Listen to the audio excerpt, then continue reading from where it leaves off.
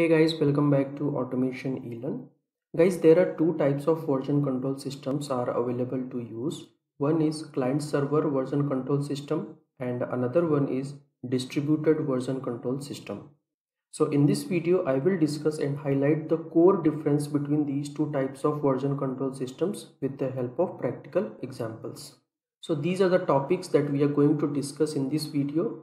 First, we'll talk about what is client server or centralized version control, and then we'll talk about distributed version control system.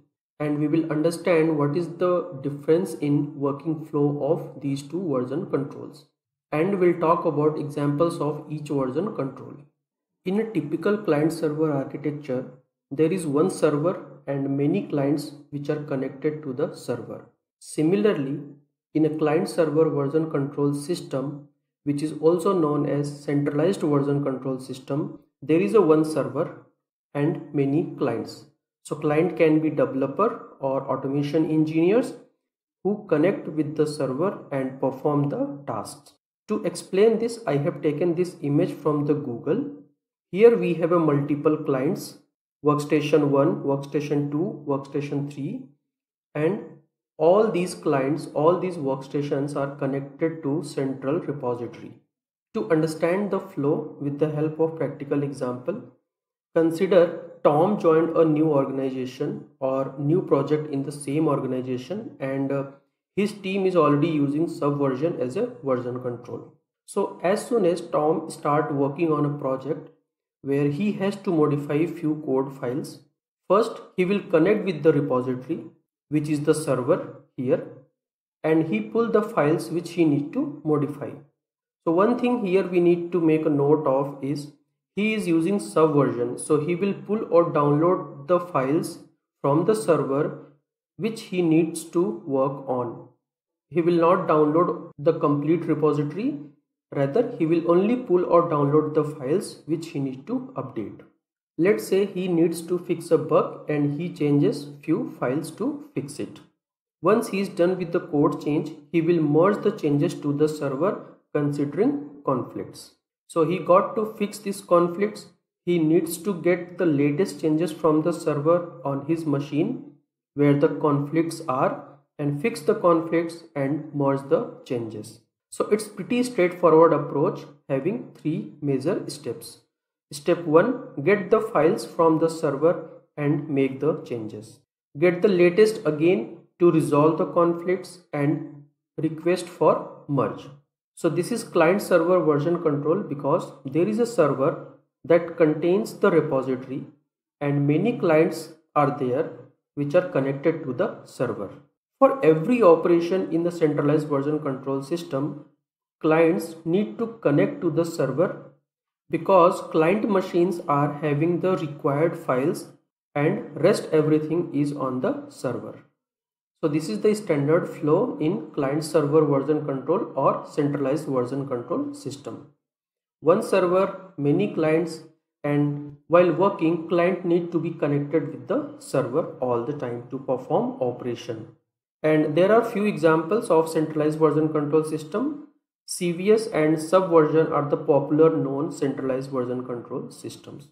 Now let's talk about distributed version control system. So distributed version control system, this is not an exclusive feature of Git. There are other distributed version control systems around, but Git is the most popular one that most of us are using nowadays.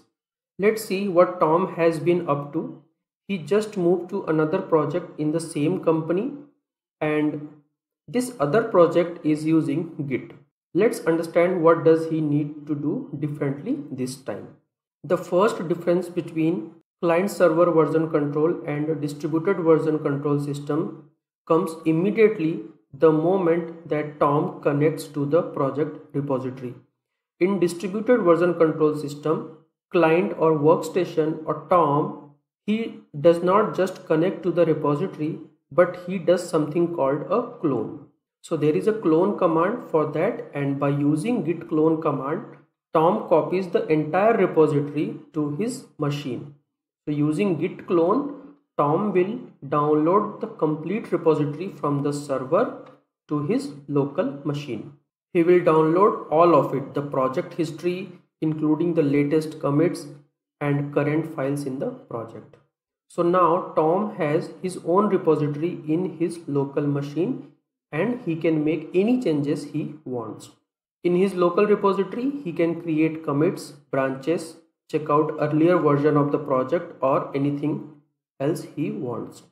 At any point in time, he wants to synchronize his changes with the changes from the rest of the team in the distributed system, even though he has his own repository, which is this one, which is on Tom's local machine.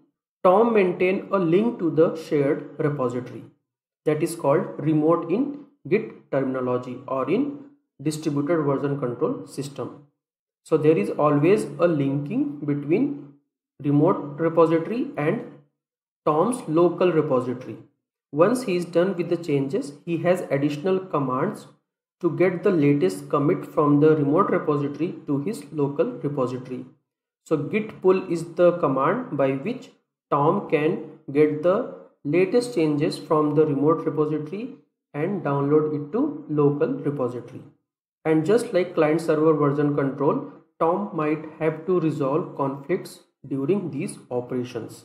So as I mentioned earlier, in that case, he will do git pull first to get the changes from the remote repository, then merge those changes with his local changes, the local modification that he has done on his local machine, and finally push his local changes to the shared remote repository. So that is the flow in distributed version control systems. So one of the advantage is pretty clear, that is he can still work with the version control even when he disconnected from the remote server. That is a very big advantage in distributed version control systems. Though he cannot share code with the rest of the teams, but he can still create commits, check out branches, move back and forth in the history and so on. That is the nice feature with distributed version control systems. It also removes the single point of failure, unlike central repository. So the best known examples of distributed version control systems are Git and Mercurial.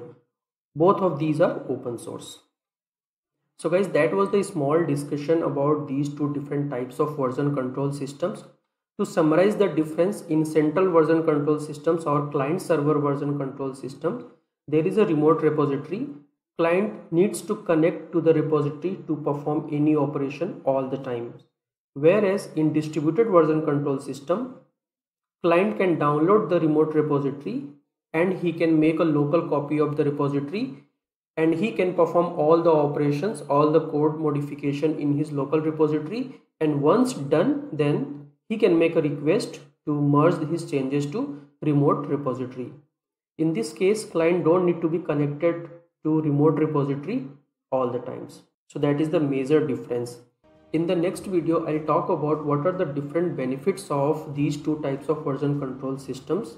So there are few benefits of client server version control system and there are few benefits of distributed version control system as well. So we will do benefit comparison in the next video. I hope guys the discussion is very useful and you understood the difference between these two. Please do let me know in case of any questions or any doubts. And guys, if you're new to the channel, please subscribe to the channel and share it with your friends. Thank you for running this one. Thank you.